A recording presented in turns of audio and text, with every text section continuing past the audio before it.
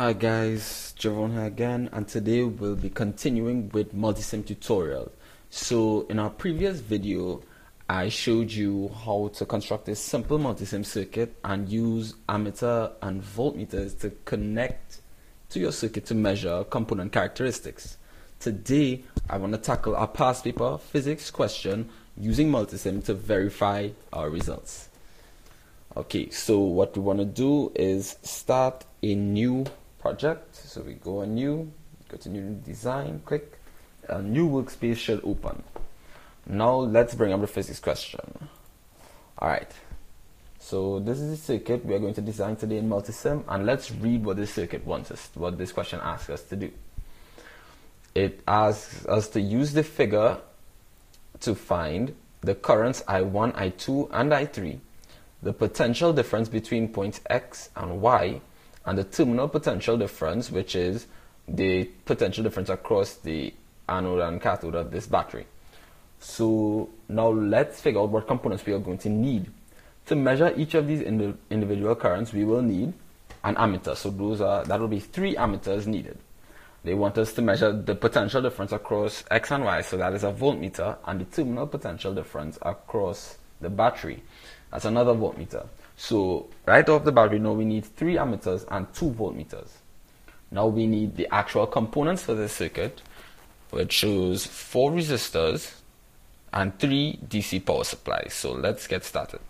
So let's start by placing the actual circuit components. So we'll place all the power sources, and don't worry too much about changing the values. We'll edit them after they have been placed on the workspace. So we'll go back to place component and then return to power sources in the group of sources, and then we'll click DC power. Click OK and place the power supplies on the workspace. Every time the window reopens, just keep clicking OK so you can click the ghost image and place it on your workspace. And there we have our 3 power supplies. Now we can close. We can left click on components and hold down to drag them, so we could move them all over the work area as we see fit. Now we are going to place the 4 resistors. So we go back to place component. This time we go to the basic grouping and we will select resistor. Click OK and place the resistors on the circuit, so on the workspace. So you click OK, keep clicking OK to place all your resistors. And there we have it. We have the 4 resistors needed. So the next part of the circuit we needed were the 3 ammeters, and the 2 voltmeters. So we return to place. We'll go to component. We'll select indicators from the group drop down menu, and we will take the ammeter horizontal to measure I1 and I2. And then we will use the ammeter vertical to measure I3. Don't worry too much about the cluster, you can always move them around after. Now we need 2 voltmeters, so we return to place component, and this time in the indicators group drop down menu we select voltmeter. So we'll use voltmeter vertical in this instance to measure the potential difference across X and Y, as well as the terminal potential difference of the battery. So I just breeze through placing all the components on the workboard. It's just important to remember where you placed your parts. Now let's go back to the question and see how to organize the circuit. So okay, we have the resistor before the power supply in these cases, and resistor after. So alright, this is connected, and what we want to do here is rotate these components so that it fits in the circuit properly. So we right click on the circuit component itself and click rotate clockwise. Make sure these components are in line. Alright, so resistor, we'll right click to rotate this resistor as well, and then we'll align it with this power supply, right? And then align this ammeter on top and drag these across, making sure they are still aligned. And now the circuit looks a bit neat, it's coming together, so let's just connect. So we'll be dragging and dropping wires with left clicks. Yep. In case you forgot from last video, I'm also missing a really important part of the circuit, and I need to place it after I've connected all these components. Remember, in Multisim, circuits do not simulate without a ground, but luckily Multisim will give you a warning if you attempt to simulate without inserting a reference point into your circuit. So Multisim sometimes does that. This circuit we're going to use today will be to demonstrate KVL and KCL. So KVL and KCL are actually Kirchhoff's currents and voltage laws. So if you recall, Kirchhoff's current law states that the sum of the currents entering a node is equal to the sum of the currents leaving. And that is the algebraic sum, meaning that these values can be considered negative and positive depending on what direction they are actually going in.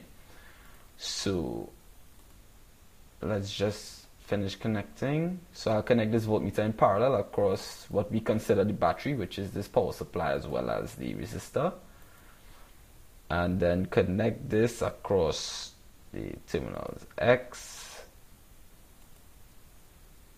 and Y.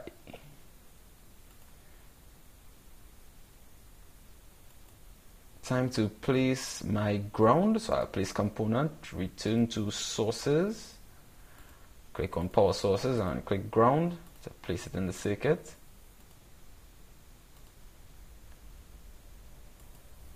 And there we have the circuit built.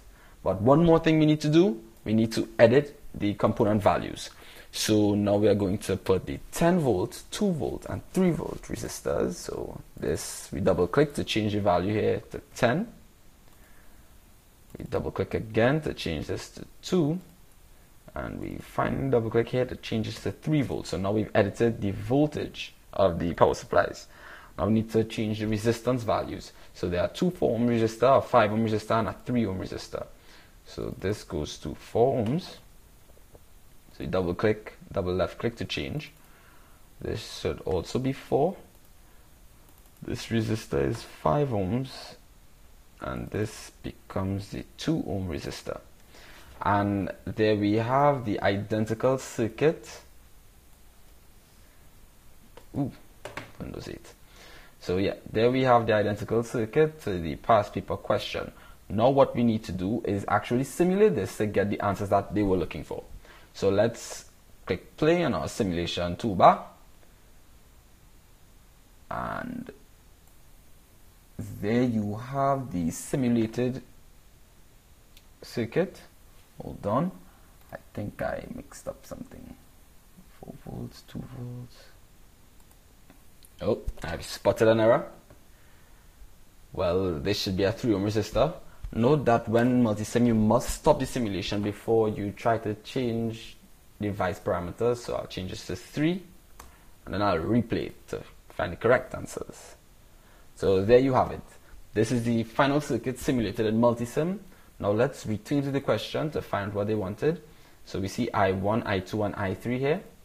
So now we have I1 is 1.15, I2 is 0.3 and this is a perfect instance to demonstrate Kirchhoff's current law. Kirchhoff's current law states that the sum of the currents entering a node is equal to the sum of the currents leaving. So, for instance, the diagram denoted I3 as leaving this node. So, I3 is 0.85 amps. Therefore, one of these currents on top must be negative to really to be summed and give you the answer as 0.8. Therefore, this current I2 here is actually negative 3.3 amps. Therefore, 1.15 plus negative 0.3 gives you 0.85. And there we have demonstrated Kirchhoff's current law. So now to demonstrate Kirchhoff's voltage law, which is a bit more tricky, I should say. And I actually have them written up here so you can follow up. Kirchhoff's second law, Kirchhoff's loop or mesh rule, the principle of conservation of energy implies that the directed sum of electrical potential differences around any closed network is zero. So it seems a bit daunting when you read it there, but it's really a quite simple principle. So let's consider this circuit to comprise two loops. So we'll consider this loop and this loop, not taking into account the measurement devices. Okay. So the sum of the EMFs around this circuit is supposed to total zero across these closed loops. So what we can do is include more voltmeters so we can measure the sum of the potential drops across this. So if it is equal to the negative of this, then that means the circuit is actually obeying Kirchhoff's voltage law, because the positive of a number plus a negative of itself is obviously equal to zero.